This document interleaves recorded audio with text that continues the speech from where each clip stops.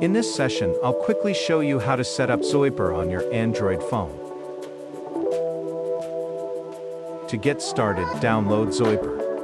Go to the Google Play Store and search for Zoiper. There are several options, because Zoiper has a paid version and a free version. The one you want to install is the one that is gray with the purple tip. Install Zoiper. I exited the phone. Once it's installed, Zoiper is a fantastic software that enables you to receive calls via VoIP framework.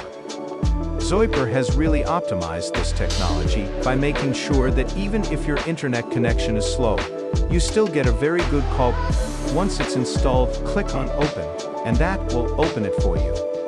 For this demonstration, all we need is a free account, so we're not going to bother subscribing for anything extra.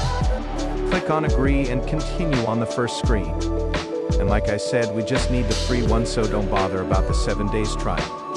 Next, on the top right-hand corner, you will see the skip button. Click the skip button to move to the next page. On this page, enter your extension number.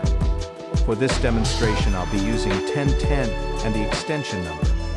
So enter your extension number with the @ followed by the server address.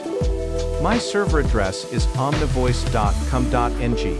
You can confirm your server address from your VoIP service provider. Next, enter colon, followed by the port address, which in my case is 5060. So the username should be 1010@omnivoice.com.ng:5060. Then you enter the password. Of course, you already have the password from your VoIP provider. So that's it. Click on Login. On the next screen, we're just going to confirm the host name. So I have omnivoice.com.ng:5060. That's correct. Then click on Next button. And on the next screen, click on Skip.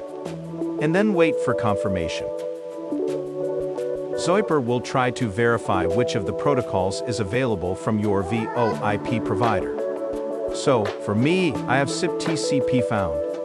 Sometimes, you will have SIP-UDP found, or you will have SIP-TLS found. If one of the options is green, you can click on Finish. However, if none of these turn green, then you have to go back and check the credentials that you supplied. And do it all over again. So, as soon as this is green, I'll click on Finish. And once you click on Finish, that completes the setup of the account. Now, we can start using Zoiper. Make sure you allow all the notifications. Allow. Then, this notification, you have to go under Settings. Sound and Notification. Click on Do Not Disturb. You need to enable that for Zoiper. Depending on what brand of phone you are using, Zoiper is able to take you directly to that page. However, if your phone brand does not take you directly there, you can go under Settings and look for the Do Not Disturb permission. And then search for Zoiper among the extensive list of applications. And flip it on. And click on Allow. That is done. I've allowed Zoiper. Then you can click on the back button. It will bring you back here. You will see another notice. Click on OK. And then select Allow. So, all the Zoiper notifications need to be properly set up.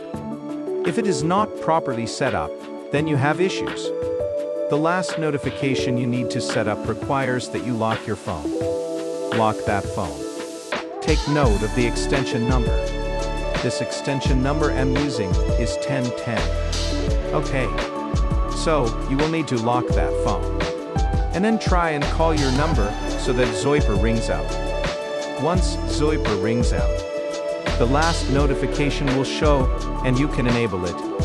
Alright. That should be it.